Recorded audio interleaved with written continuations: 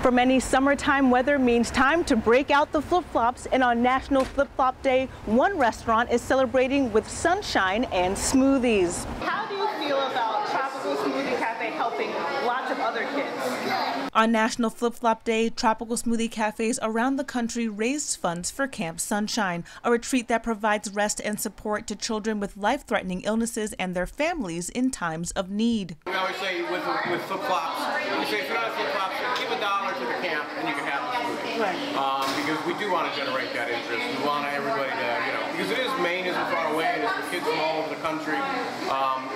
It's just a nice thing to do for the kids. Friday afternoon, the Greenwich Avenue location served up their Jetty Punch smoothie for anyone wearing flip-flops. It does help kids. I might come here next time to donate more money.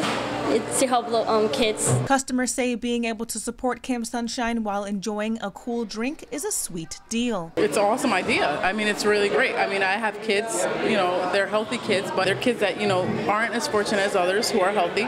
So why not have a camp for them, where they could go and enjoy themselves just like a regular kid. Tropical Smoothie Cafes hope to raise over $1 million during National Flip-Flop Day this year. Reporting for the Greenwich Sentinel, I'm Quadruple Coffee.